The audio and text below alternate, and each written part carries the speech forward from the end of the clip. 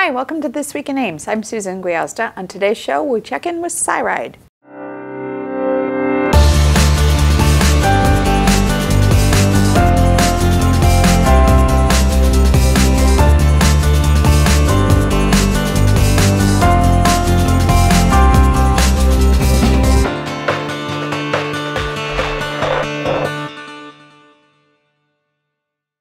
My guest today is Transit Director Sherry Kyrus with CyRide. Sherry, welcome to the show. Thank you for inviting me.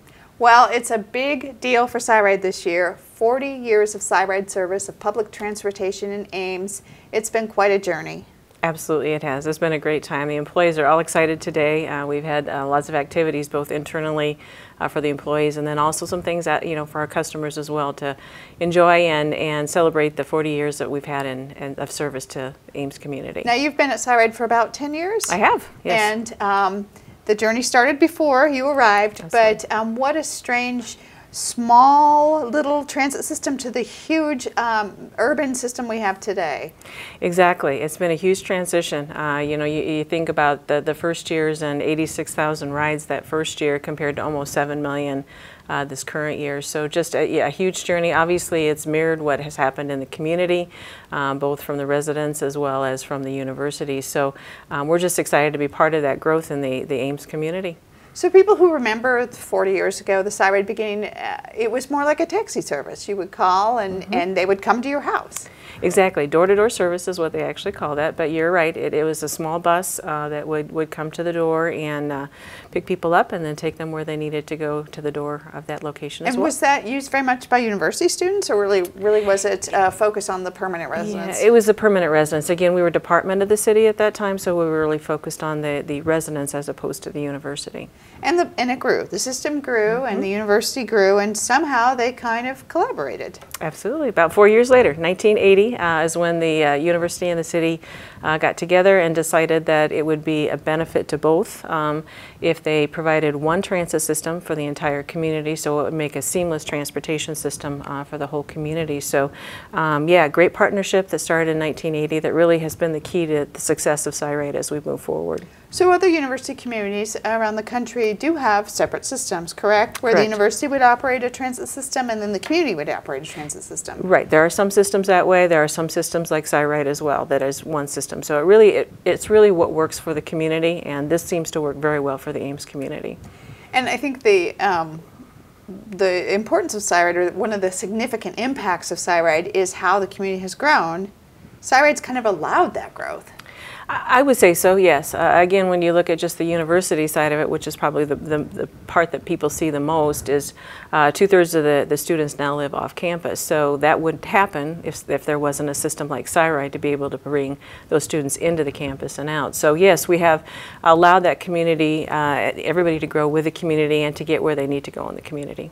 And it's kind of interesting because in a lot of other cities, university housing clusters in certain areas, this diversifies that university housing, kind of spreads it around the community, and then allows people to access public transportation to get where they need to go. Absolutely. I mean, again, it's interesting when you talk with the community, people really do locate where it's the most convenient for them. So if they really enjoy walking, maybe they might live closer to campus, or if they are really looking for some really more upscale, maybe apartments, they might be looking in other areas of the town. So really, whatever is important to them is where they're locating and then using the bus to get to where they need to go. So the number of buses you have has also increased quite a bit. It has. We've gone from originally 5 buses, and those were the small buses, to 105 vehicles that are of varied sizes. So again, we have the large articulated, or a lot of people like to call it the Bindi bus. We've got the hybrid buses, we've got the standard 40-foot buses, and then we still have some of the mini buses that we use on some of our less productive routes.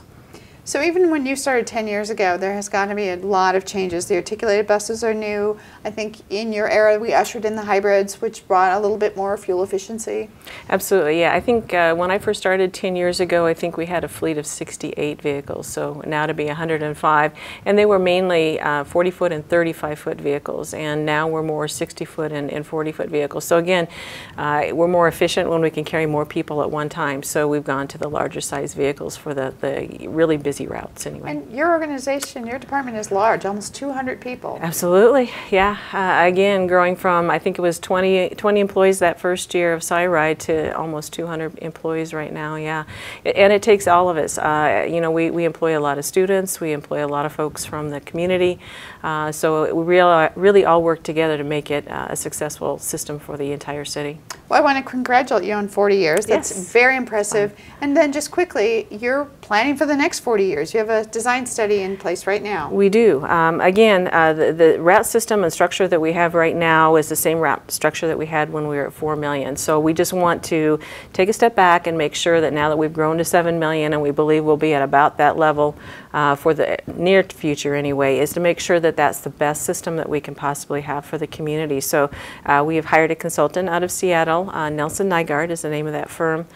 They just started. We're doing some surveying work this week, but really the important public information pieces of it will come in October and November of this year, where we'll have public meetings, we'll have pop-up meetings, we'll have online surveys for both riders and non-riders. So we really do want to get the entire community's input on what is important as we move forward with the transit system in Ames. Wow, a lot on your plate. Well, congratulations again. Great, and thank you for coming by. Thank you. Again, if you'd like more information, be sure to watch our website, cityofames.org, as well as CyRide.com for updates on that public input opportunity. A couple dates for your calendar. On Wednesday, October 5th, is the Mayor's Healthiest State of Iowa Walk. That'll be downtown, and there'll be several other walks around the community, so look for those. The night before, Tuesday, October 4th, is the kickoff of the budget season with the town budget meeting. That's at 7 p.m. Also, remember trick-or-treating this year, Monday, October 31st. The recommended hours for trick-or-treating in Ames will be 5:30 to 7:30, so we'll see you then. Well, that's our show for today. Thanks for watching, and tune in next week for This Week in Ames.